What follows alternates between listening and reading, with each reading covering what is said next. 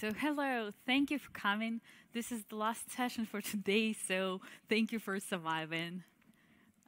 Hopefully I won't take a lot of time. So, dear Scala lovers, do you know what Scala Love is? Yes, so for those who don't know, Scala Love is a podcast about Scala programming language and its community. It's all about you people. And I'm the host, Oli. So I hope to share some Scala Love with you today. So let's get started. As I said, I'm Oli, and I work as a solutions architect at 47 Degrees Consulting Company. We are focused on functional programming using Scala language and Kotlin and all related technologies. And we help our clients. And one of the areas that we focused on is web services. And we built a beautiful framework for you called Mu in order to help you to build your microservices painlessly. So when I was preparing this presentation, initially I thought I would give you an introduction to service-oriented architecture, to microservices, to APIs, to REST, to HTTP or serialization formats. But then I realized that you don't have to know that in order to use our library. It's so simple. You don't have to know anything, actually. It is functional, but you don't have to know that. Have you ever had a protobuf headache? Like you want to change field, you want to remove field, you want to add that, and then you have binary incompatibility, and then all this generated code. Adam just gave a talk about concurrency, and he was talking about things like Monix, Akka, or Zio, and that's what I want to use, right? But what I have now is that the generated code from my Proto or Avro has future, the future to worry about, nothing else. And Mu allows you to abstract over it. So I want to go ahead and show how you do that. So in order to define your first microservice, all you need to do is use these two annotations. Message, this is the tagged case class, which eventually will be serialized and deserialized, sent via network, and will be your request or response. And the service annotation, which you put on a trait on your algebra, and that's how you expose an operation. And it will be publicly available via network. That's simple, that's it. No more protocol-specific definition. No more thinking, oh my God, I need to put a tag. Is it used, is it not? Nothing like that. So, and I encourage you to use this Gitter 8 template to start to build a new microservice on your local machine right now, because that's super simple. Two comments is between you and the server, but you need to publish part of the server so that the generated code would be available in the client as well. And then you run the server. So it didn't start, did it? Now, here you go. So, and the second command for the client, which will be using the published artifact inside. So this example is just a simple ping pong game where client assigns a ping and server response was pong. Very simple. I don't know, super easy.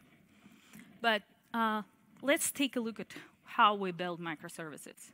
When you're building microservice, what you really want to do is focus on your business logic, on the core, the thing that makes your project unique. But instead, you have to deal with transportation layer. You have to look at the protocols, RPC, HTTP, message brokers, something else. You have to look at the serialization, JSON, Avro, protobuf, Thrift, maybe something that you build in-house. Before 47 Degrees, I worked at Expedia. And we had our own serialization format called Tesla. It's open source, you can take a look, but you don't have to. Basically, when you add a comment there and you add a white space, it will result in a new version. Not so funny. also, you need to look at the ways to profile your system, login, metrics, instrumentate, really know what's inside system. And you spend time on integration with all these frameworks which support HTTP or whatever you choose, right? And the problem is you need to decide what to use at the beginning, at the early stage of the project. And then the cost of the change will increase after a while because you're deeply into your original choice. And then, say you're building your new shiny API. What do? Research, right? You Google it. And you can find that it's widely discussed over internet. And you start to think, okay, the first thing is the message size. I want to send as less bytes over network as possible, right?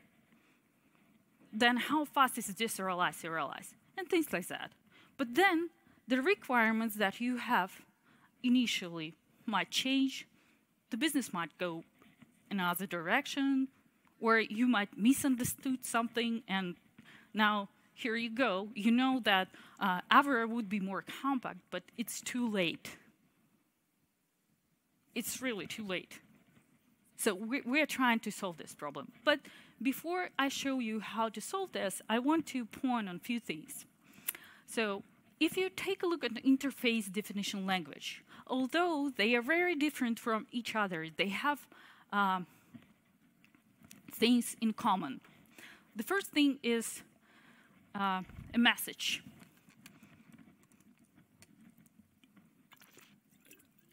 Another one is scalar types. Each IDL supports scalar types, then optional values, coproducts or enumerations, nested types as well, collections. And it's interesting in prod above there is no actual connection, but collection, but there is a keyword repeated, which means that there will be repeated records, which eventually you can combine and create a list of it or whatever you use in your language. It's not necessarily Scala, right? And the services, the list of operations which will be exposed for your server. So it's not specific to Prada or Avera. It's also true for Thrift, for OpenAPI, JSON API, JSON schema, for all of them. But still, there is a difference. Let's take a look at how we actually encode the protobuf. So each protobuf field has a type annotation and a field tag. Field tag is a number. And if you take a look at this example, field A has a type integer and number 1. Then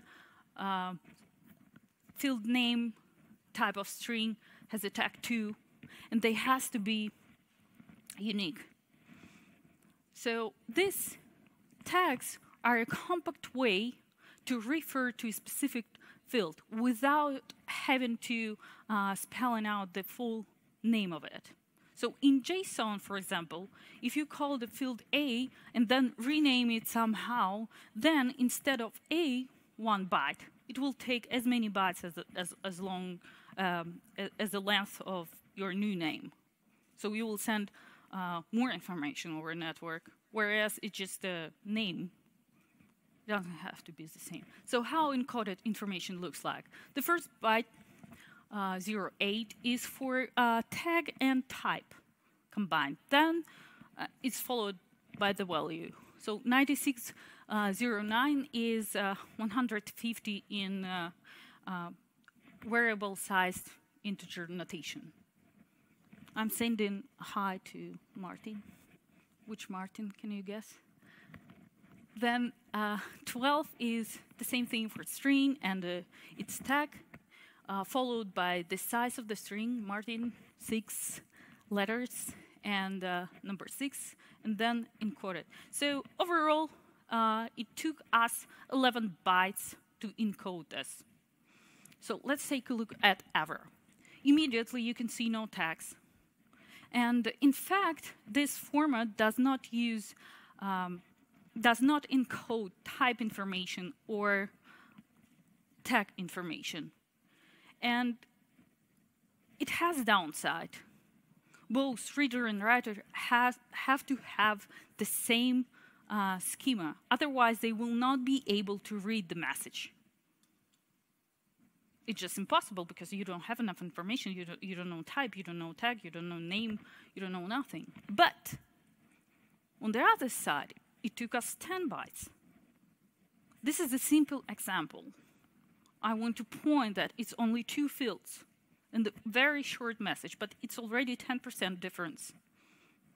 It can be more or less depending on your data, but if you count that you have like million requests per second, then you can understand that this is tremendous difference. And that's why it's very important to pick the correct data serialization.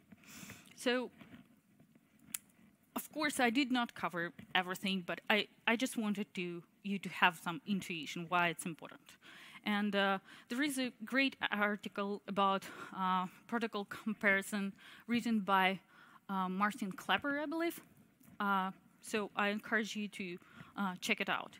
Inside Mu, we use 2 libraries, PBDirect and Hover4S, which allows us to serialize directly from case classes, from Scala classes to byte string. So we don't have to use protocol different .proto files or AVDL files. It does exactly the exercise that we did manually. It does it automatically. But I'm also running another podcast in Russian about Scala again. Yes, yeah, I love it. Whatever. And one of my hosts started to write this library called Zhukov. Zhukov is a marshal from Soviet Union, and it's because it's marshaller. It's a joke. Yeah. So he got frustrated a little bit that PBDirect was, it depends on Google Protobuf library, which means that it serializes everything into byte string. But what he wanted is to use aka HTTP, which does not depend on byte string, so he would need to transform that or whatever, do mapping, and he didn't want that. So he started this new project, and he's a big fan of zero dependency libraries. So it just serializes everything in array byte, and you can then transform that for whatever you want. Very flexible, but it's like early stages, but still. He uses a macro derivation instead of like generic programming, which is used in others. And if what I said does not make any sense for you, there is a talk given by Nadav Summit last year in New York at Scala Days. He's a creator of Scala PB. He was talking exactly about this problem, how to write a library which will serialize Scala classes into byte string. And he covers runtime reflection, which is slow and painful, generic programming, shapeless, then macro annotations. And another example is serial. It's kind of abundant, but it's a good example of using Scodic library to deserialize and serialize Thrift. So let's go further. Now, when we are almost experts, we know that memory matters. Now we want to take a look at performance. So at 47, we asked ourselves 100 times what to use, RPC or HTTP, HTTP or RPC, to be or not to be. And we built, you probably asked the same question yourself. We built a project called Metrifier, which is available under 47 Degrees GitHub, which is benchmark, which compares HTTP endpoint versus RPC proto endpoint and RPC ever endpoint. yeah, gRPC can use whatever serialization format you give it, but your business is to provide a marshaller. So here we can see it's on my local machine that RPC with Prada is much more faster, is much faster than others, than even Avro. Avro is still twice as fast as HTTP REST endpoint. This HTTP uses HTTP4S. Others use Mu, of course. But I want to point that it does not mean that HTTP REST should be deprecated. There are still use cases, there are technologies which make it better for usage, like cache, a lot of others. So this is example on running the same thing on the Google Cloud. Maybe it's more fair. RPC is almost the same, still different. It's a fairly simple project. Probably everyone, at least once, had written it. It's like create person, get info for person, get list of person, compose all of them. We're a functional program. We like composing. We should check composition. So that's how painful or how long the investigation usually takes. And then you realize, okay, now I'm absolutely sure I'm using RPC with protobuf, but then something changed and you were like, oh my God, no, impossible. I already stuck with protobuf. See, this service annotation has one parameter, protobuf, I'm stuck. I'm sending love letters. It's in protobuf. Yeah. So, and this is a trick. This is a trick. How you change that to Avro with Mu. Simple. I don't know, I'm impressed. I haven't seen that before. It's so easy. I just change one parameter in annotation and here you go. I can take an advantage of smaller sizes of messages, right? Again, sending love letters. Bye-bye. What about rest? Rest with Mu. Relax with Mu.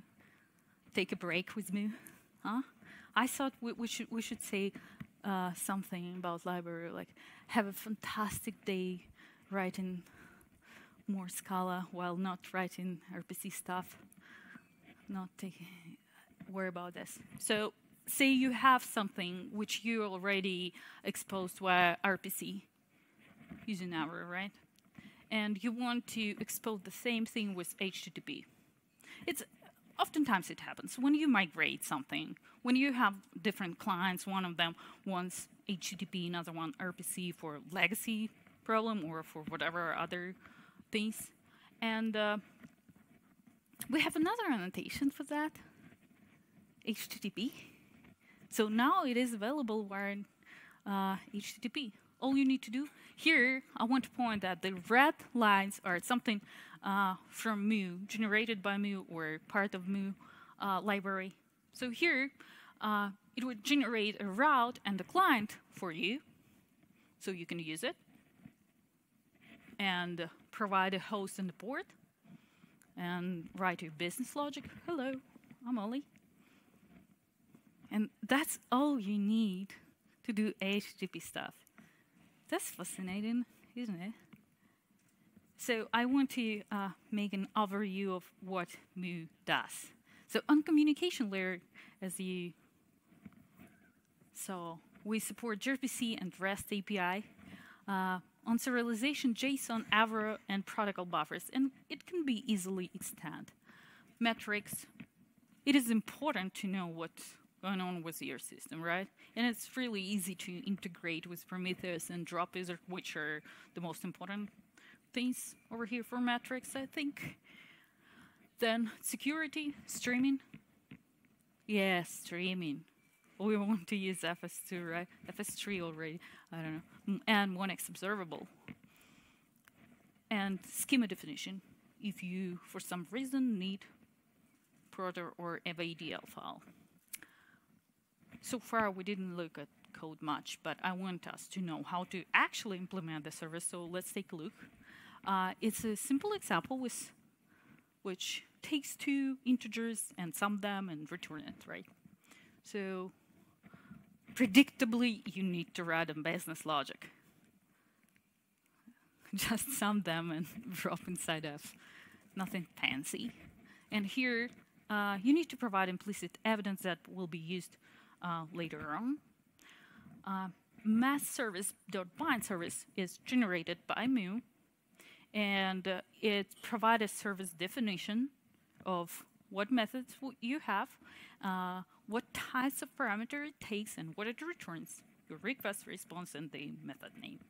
Add service, just add that to drop that so that it would be available for request registry. Then you build a server from this config and drop it inside gRPC server.server, which provides a graceful shutdown for a server. So this is all you need to write your server. So the blue one is something, your business logic or your configuration that you have to provide. The red one is something generated by mu. The rest is more or less boilerplate. But in comparison with other solutions, it's much less.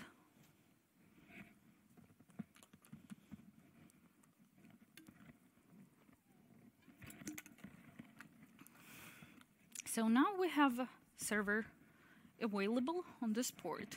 We want to build a client as well. Of course, you need to provide a channel on the same port, same host. Then, again, generated code client, which you pass a port connection information, and you receive a resource of your service. And resource is the class from CATS library. It manages resources so that they would be lazily allocated, and it will get rid of it once it's no longer needed. And this is your business logic. You just say, I use this service and call a method on it. It just happens to be that it's the only method, but it could be something different, right? That's it. Server and client. So testing. Can you imagine? No, someone can actually imagine enterprise system without testing, but we're not like that. Yes. So there is a method with service channel in mu-RPC testing package, which gives you in-memory running instance of server, so that you could test the communication with client without having any type of side effects. Here we pass a function to check the result, the blue one, but it can be anything, it can be abstracted. But the point is that it's in memory and very convenient. And it's all possible because we use tagless final notation, which abstracts you from affect, and you focus on your business logic and can check everything without messing with network. So you will never see your test failing because of network issues or anything. And if you're not familiar with tagless final and testing with tagless final, I grabbed a few links. I really like a talk by Luca. He gave it at Lambda World 2018. And he's talking exactly about this, how tagless final helps to test stuff. Then I need to promote my meetup, sorry. I'm running meetup as well in Bellevue, Washington, USA. So come over if you're from there.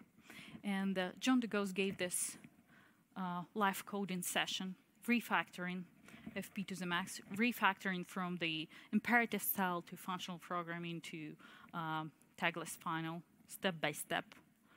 it's interesting. And that's all based on this paper of Oleg Kiselev, Tagless Final, where he introduced the approach. But it's trending. So if you're writing Scala, you probably want to know about that. And please Google. There are a lot of articles, blogs, talks about that. So it's easy to find. Anyway, so say you're working with other teams which use other languages. I don't know why they would do that, but use everything Scala. Yeah. So and you were given a product definition, and you want to do Scala classes from it. So there is a way. Mu has an SBT plugin, which allows you to generate exactly the same type of definitions that we saw before with annotations and everything from Avro product, or the other way around. If you're having someone who's writing in, oh my God, JavaScript, you're giving them a product file using this plugin. It has 2 commands. And it's all possible because we have another project called SkewMorph. And in the beginning, I was talking about communalities that all these schemas, all these IDLs have, like messages, option type, blah, blah, blah. And it's canonical schema definition. And going from this canonical schema definition, we can generate other definitions. And it's based on the recursion schemes. So it's very abstract. You don't have to mess with traverse. If you want to add your IDL, you can go ahead and just say this type maps to this type in canonical schema definition in SkewMorph. Again, if it doesn't make a lot of sense to you, what is recursion scheme, please check out the first episode of Scala Lab with Valentin Casas. He's basically obsessed with recursion schemes. He's a maintainer of Scala Z schema and gave a bunch of talks about that. And in show notes, you'll find a lot of useful links to that. Also, check out Drosty. It is used inside SkewMorph for recursion schemes. Then I want to wrap up with answering the question why we wanted to build that, right? We wanted to build something that will allow you rapid API development, just like that. You have your algebra and you want to export that, just do that. HTTP, here you go. Very easy. Then we wanted it to be flexible, evolvable. We want to adapt to changes that we have in our business logic, right? Then modular, the magnitude of features that Mu brings is huge. We don't want to create a mass dependency hell in your build. So everything is modular. You just add the modules that you want to use. Monix, FS2, Netty, okay, HTTP, something else. And it's very extendable, again, because it's modular. 5 classes, you know. So you can add your own serialization format, just need to provide a way how to serialize, deserialize, and then the rest will be done for you. Or new transport. We have on our roadmap Mu Kafka and Mu Cassandra projects. So soon, I hope soon, you'll be able to use that with other type of transport. And testability is functional programming, right? Everything is testable, reliable, so it's easy to test. That's what we wanted. And it's open source, you know? We use a lot of things in this project, like macros or tagless final, super fancy recursion schemes. If you want to work on them, we're always working contributors, or better, we're hiring, so you can be paid working on such amazing projects, huh? Let's talk afterwards. Yeah, and thank you. Please check out the Mu website, higherkindness.io/mu. Also, we wrote a bunch of blog posts about it on 47degrees.com/blog. Follow me on Twitter, Oli_Kitty. And as I said, I run my Scala Lab. I host Scala Labs through also my meetup. Everything for you. Thank you for listening.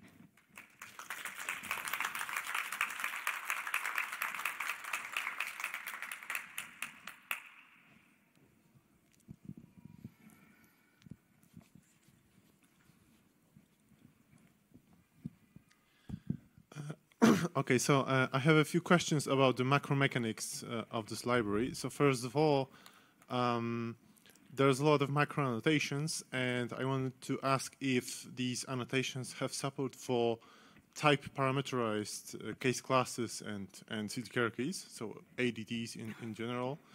And also, there's a reflection on interfaces going on in these macro annotations, if I understand correctly. So do you have any ideas or plans on how this is, how is that going to work in spite of Scala 3 coming? So are there any possibly migration plans or vision? So the first question is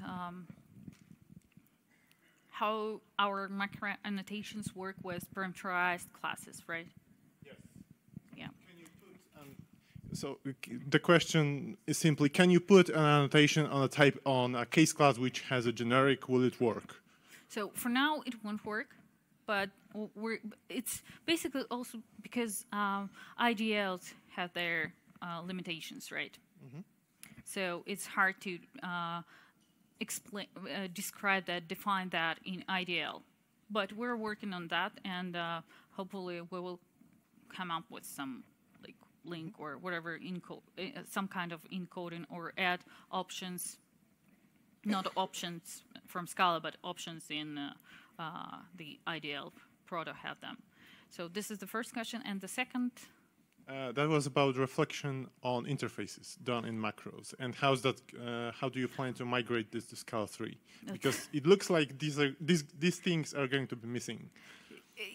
Absolutely. But there is time to go and solve the problem. Lovely, yeah, okay. I know. Thank you.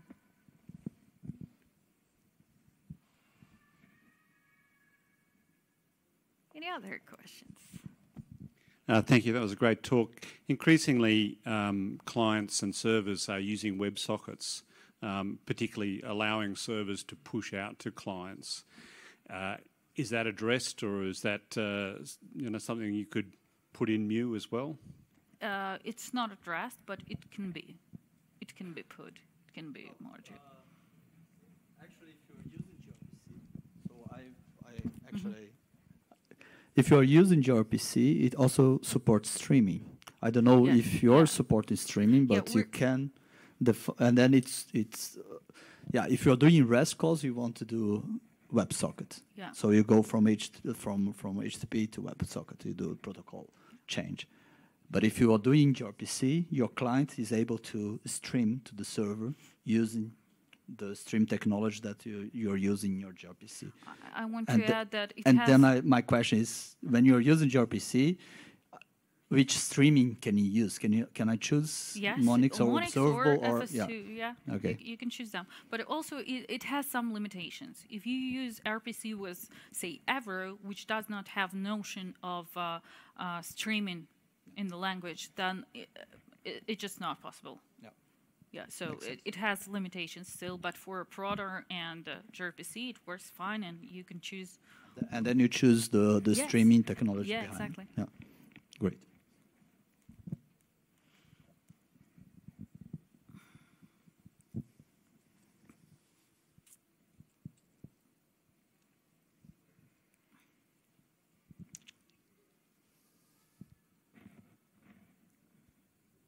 All right, stay happy, guys. Thank you for coming.